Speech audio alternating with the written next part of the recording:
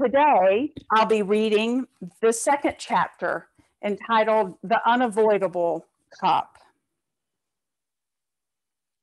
The Unavoidable Cup.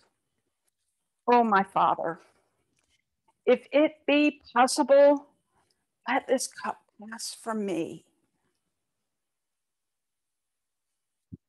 As we walked along home from service, she said, "What have you done to Judas here?" The implications were many. She said, "Did you make him a dark Christ figure essential to our oneness? Or must the church always carry two scapegoats? Must we really be grateful to Judas too?" A dozen hearers thanked me for cleaning up Judas, though that was not my intention. And what startled me utterly by saying at the door, "I knew a man named Judas." I had said only one kind of animal was only named Judas. So she said, "I know a man named Judas," and I braced. Then she added, "He was a train robber," and I relaxed. Have I done a dangerous thing to Judas and to us? Indeed so. But we do not create a Judas cult. Judas is no dark Christ. Judas is not necessary to our atonement.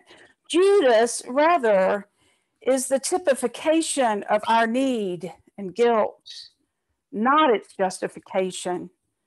Judas is never Saint Judas. If he were, this would sanctify every dark magic, every deep sorcery, every witchcraft, every bloody mass that has ever appeared in religion's name. No, Judas is no Saint Judas. Judas is victim. Judas is sufferer. He's not a wayfarer, viator, victor. Judas is there, but Judas is not a pilgrim. Judas goes nowhere. He was a roadside execution and represents no victory. Judas is tragedy.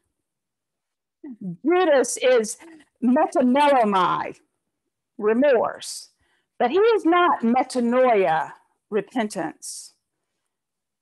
Ah, if Judas had turned, what reconciling? But no scapegoat turns.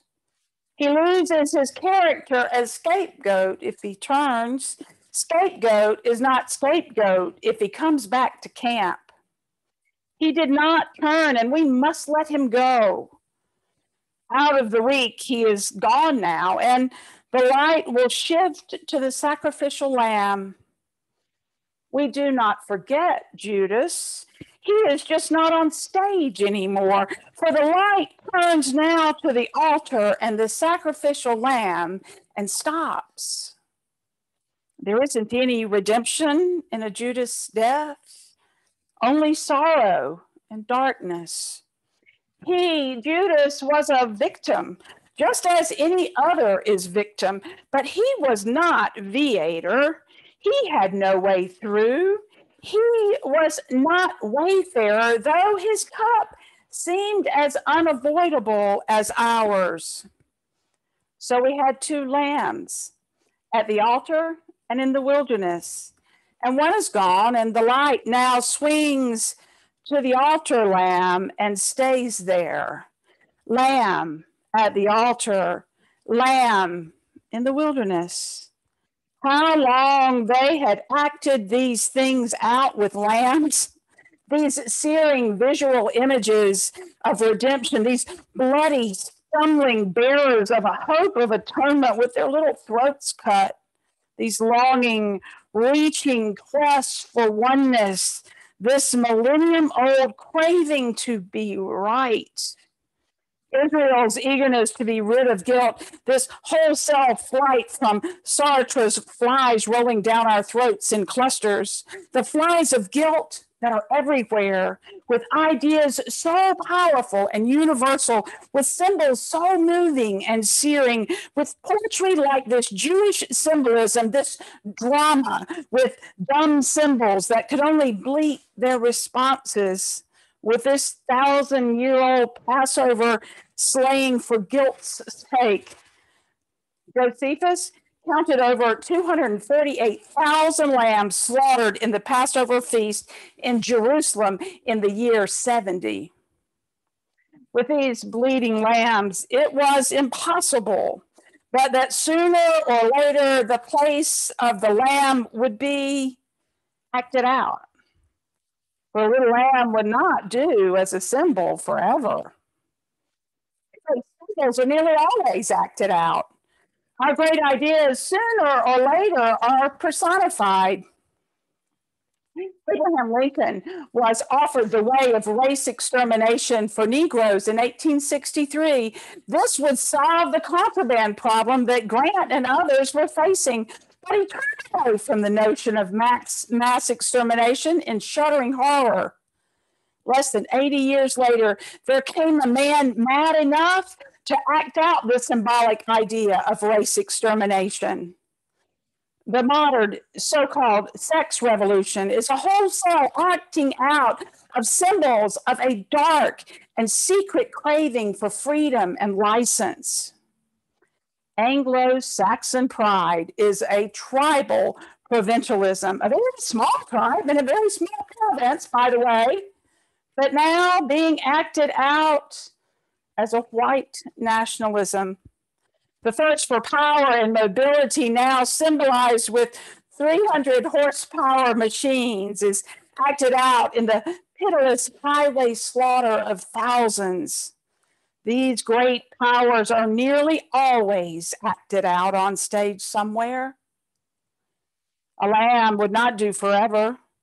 Sputnik's dog or the monkey put in Ranger 1 were not enough to inhabit space. A man had to go in orbit sooner or later, and so it was. A lamb couldn't do forever. History being history and symbols being symbols, someone must go on the altar wherever our symbols are taken seriously. Human sacrifice is ultimately an unavoidable idea in sacrificial faith systems. From Mexico to Asia Minor, the ceremonies that begin with the crushing of wheat in the mystery religion wound up sooner or later in the crushing of life. What terrible power ordains this? I do not know. I simply do not know. But all of a sudden in dark Gethsemane, a chalice, a bedewed, dripping chalice shines like a jewel filled with a dark and bitter brew, and the lamb shrinks back. Father, if it be possible, let this cup pass. And in Matthew, stone silence, no ministering angel, no disciples hovering over, no voice from the blue to comfort. Matthew has it right, according to my experience. When you cry sharpest, the answer is what Ignatians called it: siege, utter, stark silence. Father, if it be possible. Again, the cry to avoid, if this cannot pass unless I drink it. But what makes him think it would pass if he did drink it? If this cup cannot pass except I drink it, what makes him think it would pass if he drank it? It would choke him. Judas drank his cup and nothing passed. It was a dead end.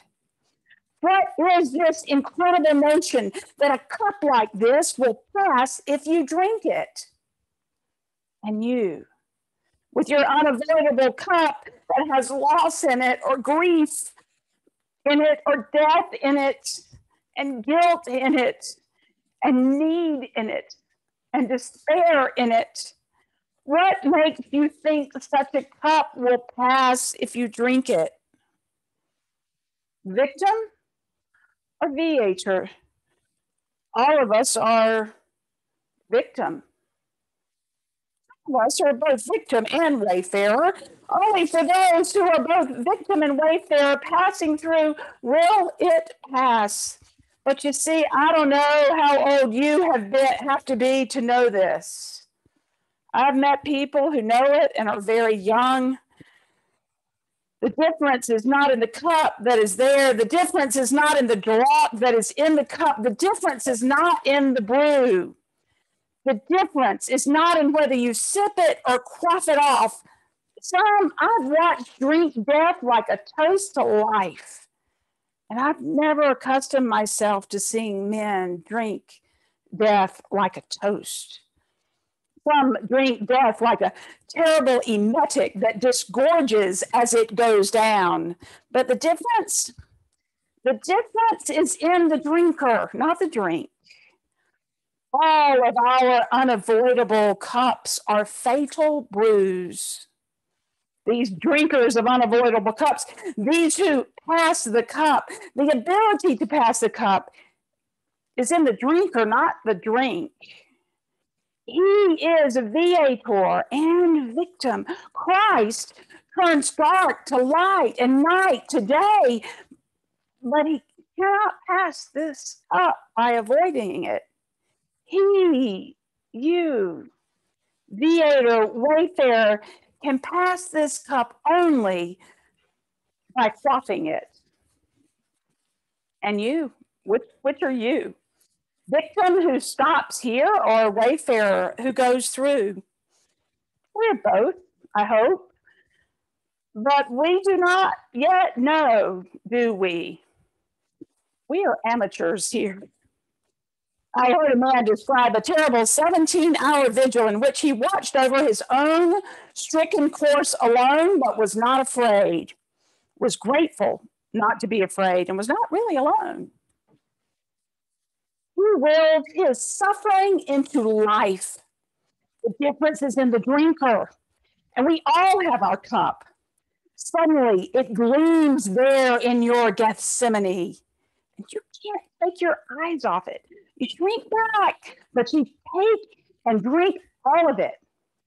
So the only way to pass it is to drink it. And life beyond becomes something in your hands too. You'll notice this week that Christ never turned back again. There is nothing else from which he shrinks. He is viator. He is headed through this. And that is why the light stays on him.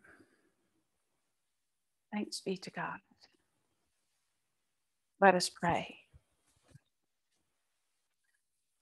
Oh God, we thank you for the opportunity to learn with Christ how to be a way maker, not just a victim. Help us to drink the cups that we've been given with confidence that in the end we stand with the victor. Named Jesus, your Son, who lives and reigns with you and the Holy Spirit, one God, now and forever. Amen. Victim or viator, church, Scripture testifies over and over again, you are loved, and there is nothing you can do about it. See you tomorrow.